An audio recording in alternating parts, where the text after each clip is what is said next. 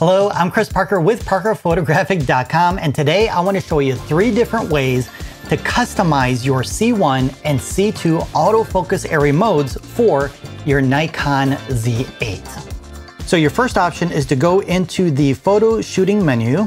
You're going to scroll up to AF area mode, click your OK button, select C1 or C2, then navigate to the right with the multi-selector button, and this will present the resize window where you can adjust the size of that focus area. Now with the multi-selector button, you're going to either go up or down to resize the height, left or right to resize the width. Once you have the size you want, go ahead and click the OK button. Now, when you go to shoot with C1, you can then adjust that area with the multi-selector to put it into a different position. And if you're out in the field, it's gonna be kind of hard to resize that if you're in a situation where you need it larger or smaller. So in that case, what you can do is you can customize your FN1 or FN2 button. That way, if you're tracking a subject, you can just press that button and then resize with the multi-selector button as needed.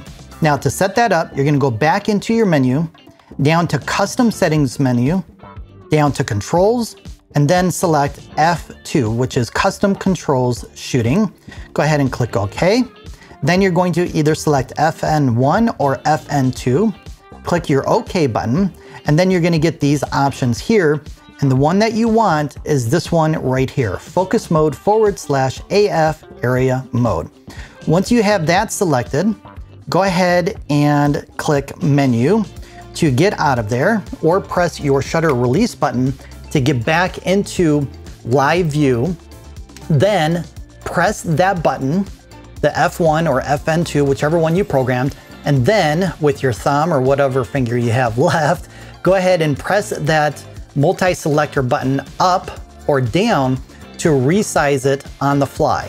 So that's a lot faster versus going into the menu. However, I find that one to be a little bit difficult for the size of my hand. So what I prefer to do instead is option number 3. So the first thing you want to do is click your I button to get into this menu here, so you can then select your area mode by clicking right here and then selecting C1 or C2. So just make sure you have either one of those selected.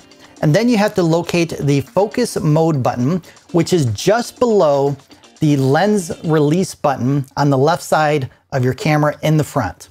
So it's right here. So you're gonna press that, and then with your multi-selector button, you can then resize that box as needed.